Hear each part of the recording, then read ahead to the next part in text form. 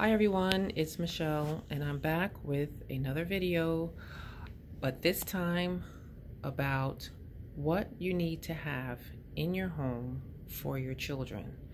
Now, we didn't have enough time to really get things together. As we were told, a lot of us, that we needed to shut down, or a lot of the schools didn't have time to get things together. But I have a few things, or a few essentials, that the children could or should have as you are sending them off to their homes. All right, so the first thing that you want to do is you need to have a library in your childcare where the children can take out books and DVDs or CDs just like they do at the library. And these things are essential so that they can have a little piece of school at home, especially if they want to take some of their favorite books out. And so a lot of the things that I have are, I have DVDs that reinforce a lot of the learning that we do. I also have some DVDs for the school-age children as they're reading their nonfiction, fiction, all types of maybe some historical fiction. I try to have some of those DVDs here for them, and so they can take out some of those movies and watch it once they finish reading a lot of their books. So I have The Cricket in Times Square, Holes. I have some favorites of my children, like Things We Do Every Day by Hip Hop Baby, and I have some Leapfrog things, and Scholastic, Chicka Chicka Boom Boom, and Chicka Chicka 1 2 3. And I also have a game, the Honeybee Tree, and I have other games as well that the children can check out and keep for a certain amount of time and bring back. And I have our National Geographic Kids magazine, as well as a lot of other books that the children enjoy. If you give a pig a party, if you give a mouse a cookie. And I also have some other books, some books in Spanish. So that would be very important for those that speak Spanish. And then I try to keep infants, toddler, and preschool what to read. And what you want to do is you want to have a list of books that include board books. You want to have some easy books for toddlers, some easy books for preschoolers, touch and feel board books, some lift the flat board books, some concept board books, and then you also want to have some picture books, okay, as well as some nonfiction books. And so you want to equip your children with a lot of these things as you are preparing for them to be home. And I also like to give this book bag.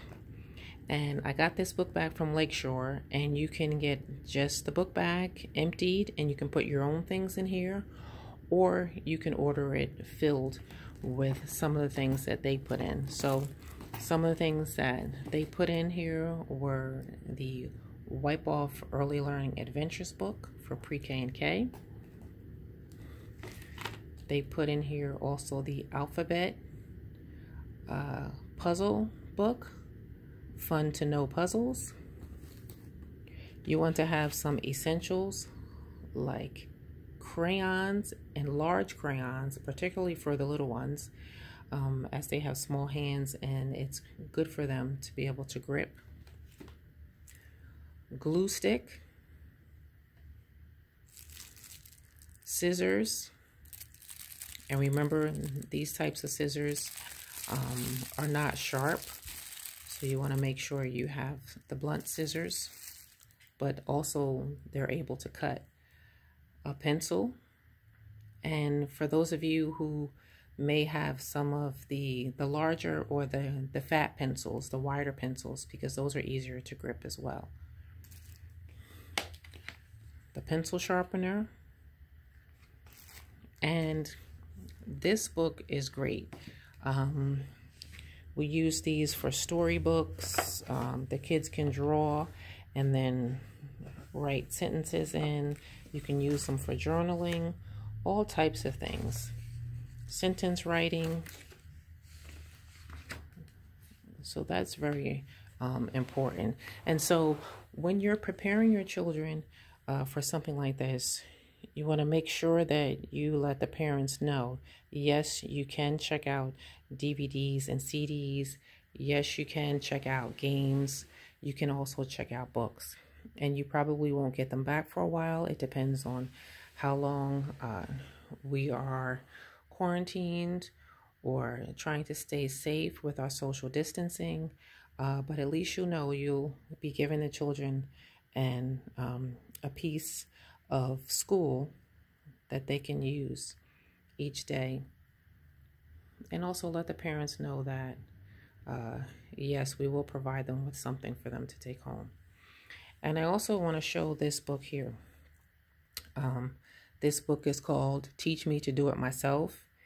It is a Montessori activities for you and your child. And so I use this quite often at my childcare so that you can teach the children the different things, life skills, social skills, things like that.